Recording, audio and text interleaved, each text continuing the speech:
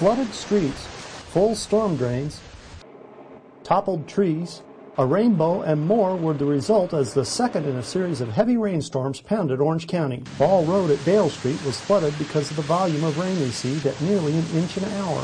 The rainfall totaled 1.37 inches as of 3:30 p.m. in Majeska Canyon for Tuesday, keeping crews scrambling to clean out storm drains of mud and debris. In South Orange County, the rain left some cars stalled in pools of water caused by clogged storm drains. A clogged storm drain temporarily flooded this residential street in Buena Park near Knott's Berry Farm after the city got more than an inch of rain. The heavy rain made driving on the freeway slow and dangerous. This car overturned near Chapman Avenue on the Santa Ana Freeway. The normally dry parking lot at Hart Park in Orange turned into a raging torrent as captured on a cell phone by registered reporter Eugene Fields.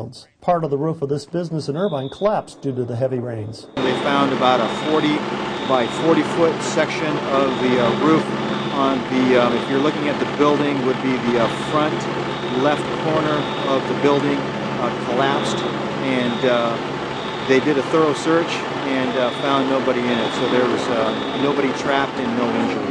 The heavy rains even caused a leak at one of the Orange County Register's satellite buildings in Lake Forest. The roof at this building in Costa Mesa was ripped off by high winds. Windows at a house in Sunset Beach were blown out, possibly by a tornado. The Weather Service had to issue 2 tornado warnings for Orange County, but they lapsed by mid-afternoon as the worst of the storm passed to the east. Heavy storms are expected to hit the county the rest of the week. In the meantime, residents clean up and look to the skies for the sun and the next storm. Mark Eades reporting for OCRegister.com.